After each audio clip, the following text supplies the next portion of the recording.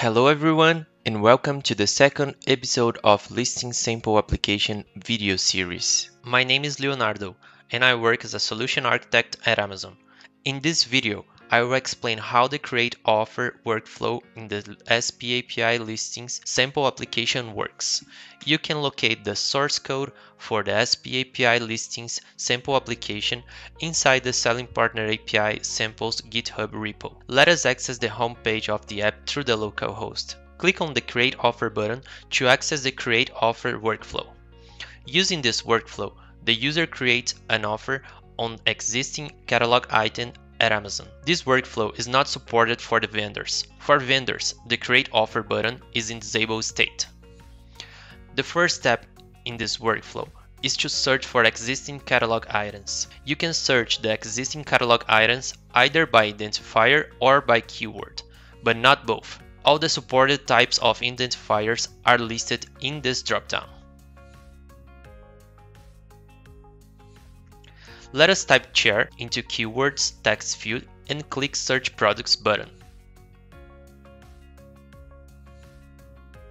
The app uses the Search Catalog Items SP API to search the products. The app shows only the first few search results here. The debug console at the bottom of every workflow shows the details of all the SP API calls made in that page.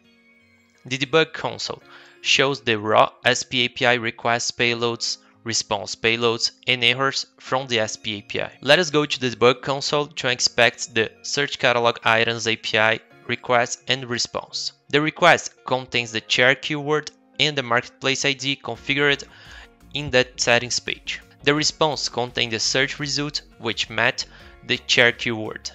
There are several results in the response, but the app fetches only the first page of results and displays them. Click on the View Conditions drop-down to view the list of eligible conditions.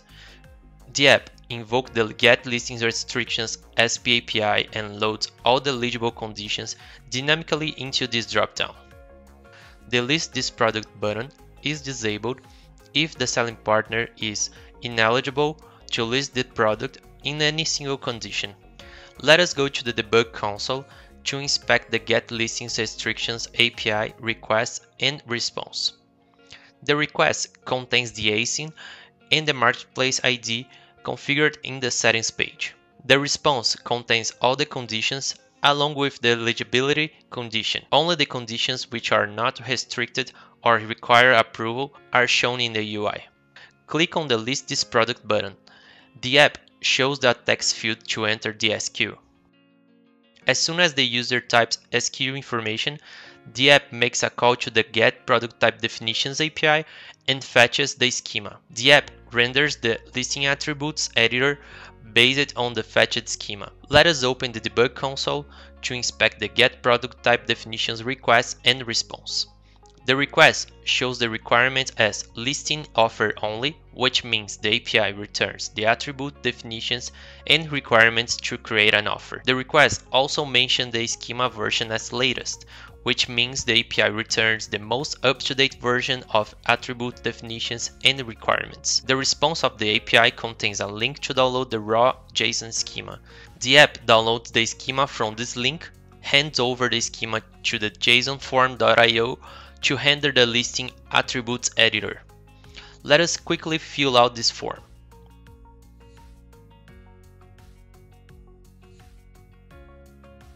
Click on the Run Schema Validations button to check if the data in the form conforms to the schema. If the data in the form doesn't conform to the schema, the Run Schema Validations button shows all the schema validation errors. The app uses the AJV's JSON Schema Validator library for the schema validation. Click the Submit button to submit the listing content to Amazon through the Put Listings Item API. Let us open the debug console and inspect the Put Listing Item request and response. The request set the requirement as listing offer only and includes all the attributes filled in the form. The response from the API shows the submission is accepted and returns a submission ID. The user has the option to download the content in the form as a JSON listings feed using this button. When the user clicks this button, the app exports the content as a JSON listings feed. The user can go to the book listings workflow,